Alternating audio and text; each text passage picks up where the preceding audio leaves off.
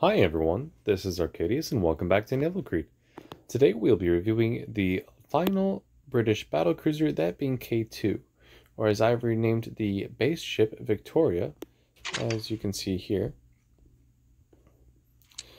and her sister ship Queen Anne. So my opinion on this ship right off the bat is I really don't like her, actually.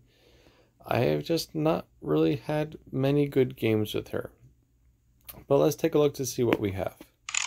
So we have 91,800 health, 32% torpedo damage resistance, only up to 15 inches of armor, and a belt of only 12 inches.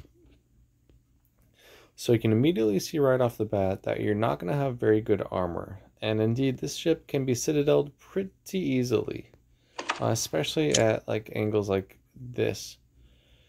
So yeah, armor is questionable.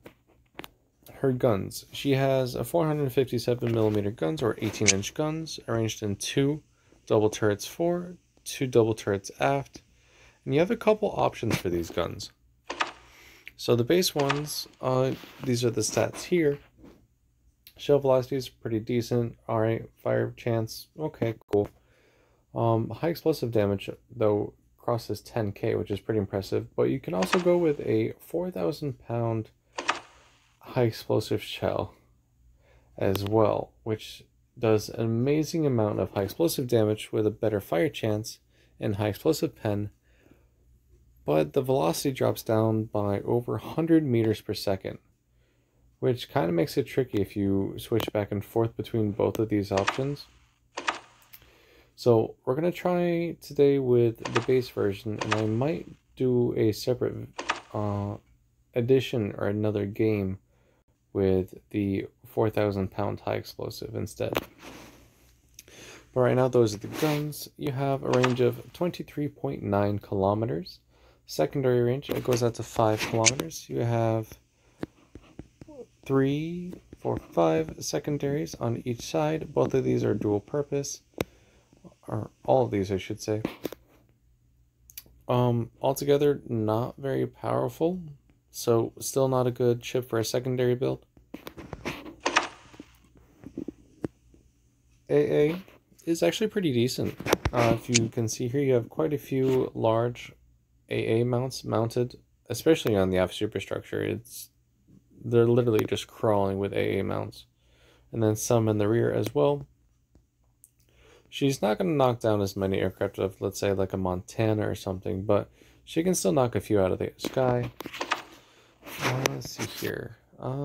Speed, she goes 32.5 knots, which is actually buffed from when she was first released, when she only went like 30 maybe. So yeah, she does have a speed boost as well, and then normal heal and repair. Hyper focus for accuracy, because you really want to stay at range with this ship. Not just because that's how she works best, but because she doesn't have the armor to be any closer. So yeah, she's not terrible. I have seen some videos and some result screenshots of people who even do event missions with her and are still able to win. Honestly, it boggles the mind how they're able to do that, because I do so poorly in games just against bots with her. But then again, maybe I just haven't figured out how to use her yet. She does also come with an aircraft. She comes with 3 aircraft. So yeah, pretty good ship. So with that, let's toss her in the game and see what we can do. Alright, and here ourselves the game. 1 carrier, 4 battleships, and 2 destroyers only. So let's see what we can do. Ooh, in an open map. So I'm going to switch over to high explosive, because this ship is actually a pretty decent HE spammer. And it's even better when she has the 4,000 pound high explosive shells, but then again, I also struggle with the shell velocity at that point, and actually landing shell hits at range. Alright, so I do have health buffs and speed buffs applied as well, so keep that in mind. And let's take off. So she technically has better turning circle than both Vanguard, Hood, and Monarch. But, I mean, she's still really long, so don't expect too much from her.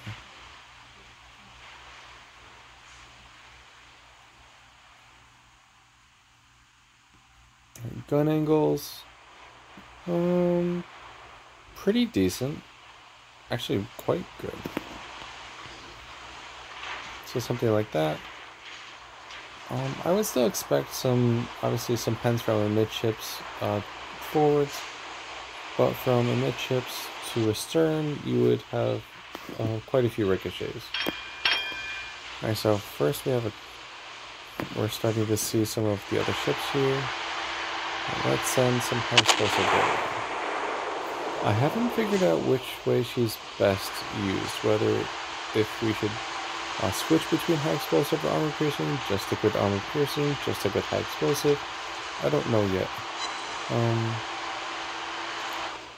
Yeah, I don't have too many games with her, mainly because I just don't do very well with her. So let's see if we can light a fire. If this green one's gonna keep going broadside though, I'm gonna switch over to armor piercing because I can definitely go through her side armor. And there are 14,000 damage, 2 fires, and just in high explosive. So good high explosive damage and fire chance there. Let's see what we can do to Monarch.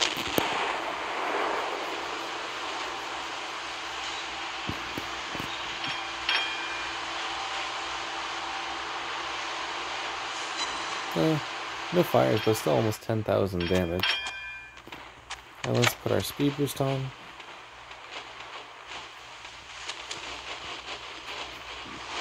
Let's actually try and land some hits on this carrier while we can. We're also up to 38.3 knots as a large capital ship, so that's always nice. It's similar to Illinois, but Illinois can just go a little bit faster. And we got a fire. Awesome.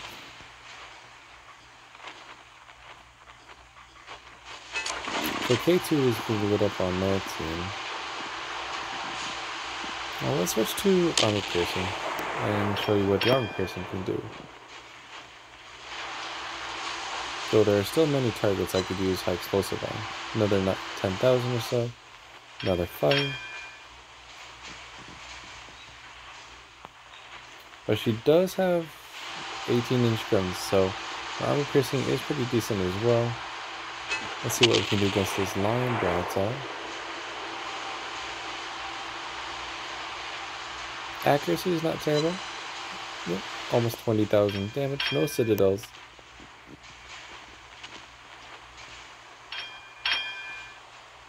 This Curfirst is coming at me head on, which will tear me apart.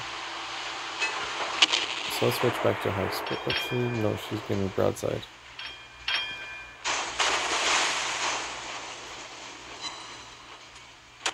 $17,000 damage. Also, this ship burns extremely well, and that's not a good thing.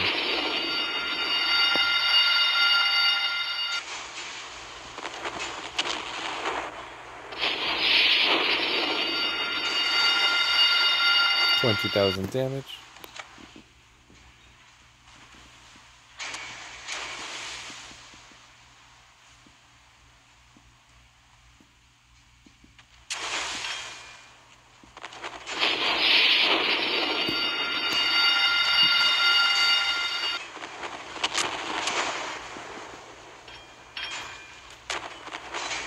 Two fires to almost 13,000 damage, so you can see you can get major chunk damages, but no real citadel hits. At least that's what I found with her.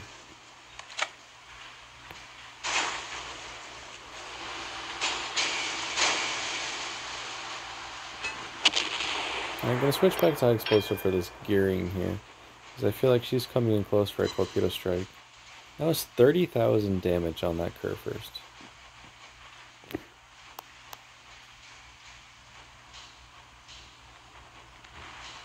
Alright, the secondaries are going to start opening up here. The ones that are left, that is. I'm sure I've had some destroyed in the secondary effect from the Curfirst. One shot of destroyer. Now let's put our fighter up so we can have a little bit more defense from the carrier.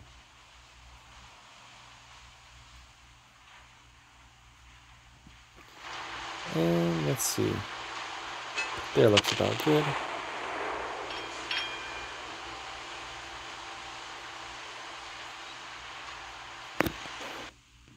A little high.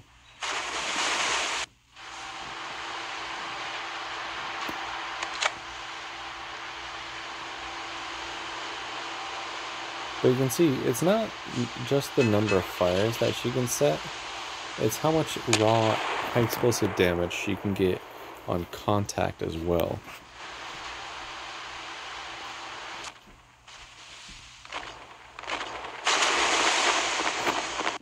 Pretty decent. And another fire. And there we go. We have ourselves our first game. So let's see how we did. We have 231,000 damage, 1 ship sunk, 63 shell hits, 2 aircraft shot down, 10 fires, 1 module destroyed, 7 secondary hits for almost 5,000 base XP. 75,000 was in high explosive, 86,000 was in armor piercing, 67,000 was in fires, and less than 2,500 was in secondaries. So almost even split between high explosive, armor piercing, and fire damage for our total damage. So that was with the base guns. So now let's equip the 4,000 pound high explosive ones and toss ourselves into another game. Alright, so this time there's a few more targets. We have a carrier, looks like 4 battleships, 4 cruisers, 2 destroyers, so good even spread. And so we already have the high explosives selected. Remember, these are the 4,000 pounds high explosive shells, which have a very much slower shell velocity. So we're probably going to miss the first couple salvos, but let's see what we can do. I do prefer the first set because the shell velocities are so similar. You don't have to take into account any major decrease in velocity, so you don't have to change your lead for the target that much. Okay, let's start getting over. With your 4,000 pounders, you do kind of need to get a little bit closer, unless you are really good at long range firing. For me, I have to get a little bit closer to deal the damage, but you can get like almost, I think I've had 22,000 damage high explosive salvos on battleships before. It's really absurd and obnoxious, but it's also really overpowered, and I like it. Well, her guns are overpowered, but her armor is not. So let's see here. You can immediately tell the difference. Just kind of sit there and hover, and then they come back down. And as expected, I missed the entire first shot. Alright, so let's see. She is kind of going in a straight line now. Let's see if this gets any better.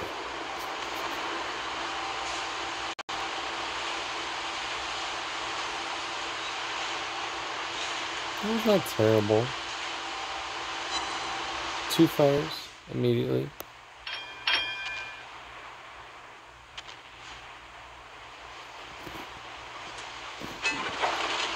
Now let's see what we can do against this Fargo.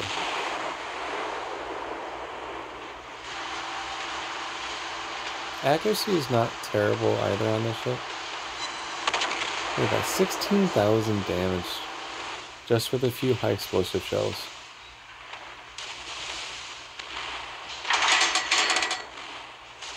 Looks like we're going to take a torp. Oh, nope, they ran out of steam. Awesome. Alright, so Tsushima. Don't think that was enough lead, but we'll find out soon enough. And I can hit the back of her for almost 20,000 damage and a fire.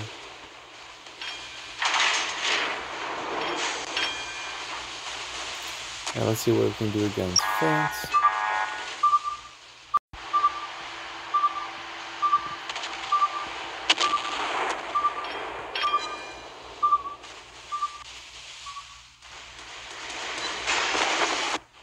11,000 and a fire. Alright, let's handle these first before we move on. So this is Ibuki. What can he do to you?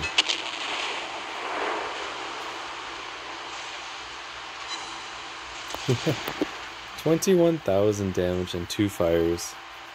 So you can see how fun it can be, but you do have to be at a little bit closer range than what you would normally want to be at for this ship.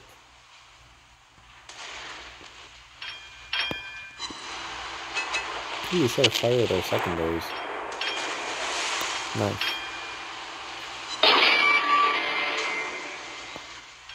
You just get so much high explosive damage on this ship.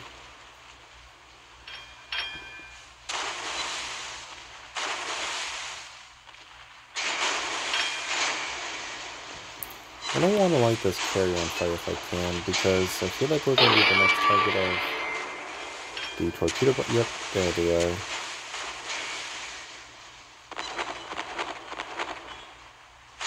Ooh, 17,000, but no fire. I need the fire.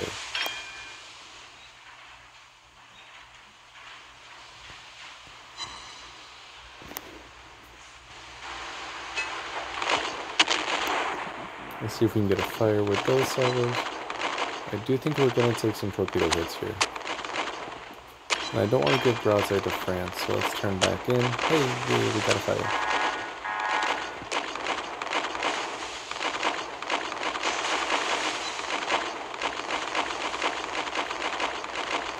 Bunch of torpedo hits.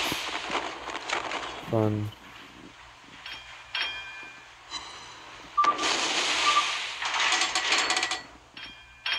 Looks like we're going to take one more. That one's probably going to cause a flooding. Nope, surprisingly. Not a single flooding. Awesome, I'll take that. And now you need to light France on fire again. Also probably Taiho. There we go, another fire and almost 10,000 damage with just 4 guns. Let's see if those hit. Put our fighter back up.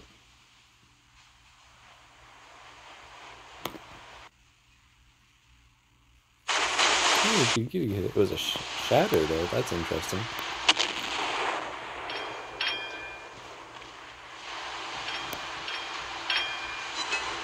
Another fire.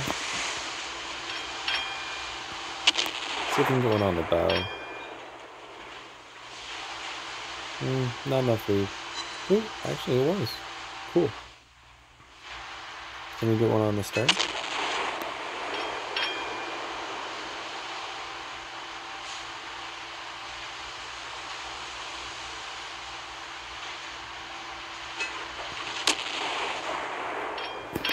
Well, let's turn back around.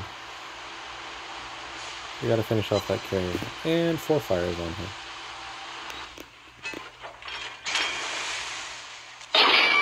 This match pretty low.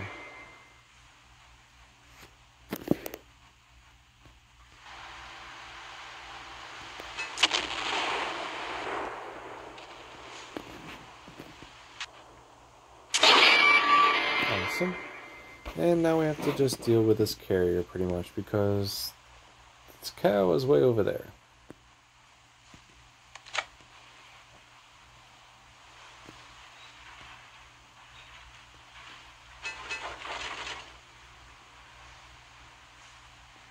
So we're definitely going to take some more torpedoes. Maybe we can use this island to block some of them though.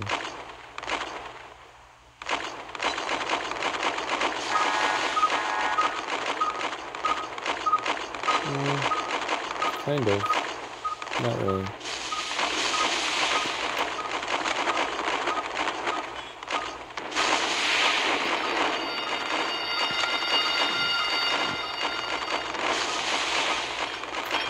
But there's the carrier.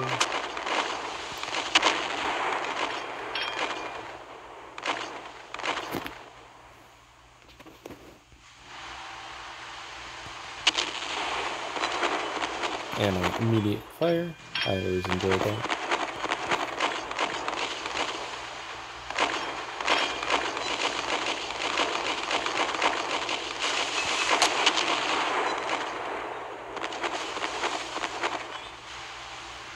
And we just have to finish off this barrier. I could switch over to to armor piercing, but I think I just want to burn her for all the torpedoes she's put into my side.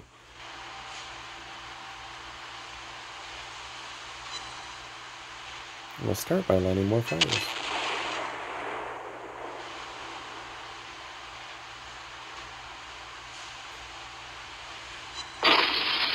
Alright, so let's see how we did. We only used high explosive this game. So let's take a look. We had 294,000 damage, 5 ships sunk, 78 shell hits, 25 aircraft shot down, 16 fires, 4 defended caps, 13 secondary hits for over 4,000 base XP. 159,000 of that damage was just in high explosive damage. The other 130,000 was from fires, and then secondary battery did about 4,000, which is pretty much insignificant. But yeah, as you can see, pretty good fire and high explosive shell damage for those shells. So yeah, she can definitely be a really good high explosive spammer, and when you use those 4,000 pound shells, you can get a lot of high explosive just outright damage as well. So you can go either way. I prefer the other way because it's more consistent, but I do enjoy using the 4,000 pounders as well once in a while. So with that, I will wrap up today's video. If you like the video, make sure you like and subscribe for further content. And tomorrow we'll be going over the event mission that is currently out. That being for Maryland and Trafalgar. So with that, thank you and take care.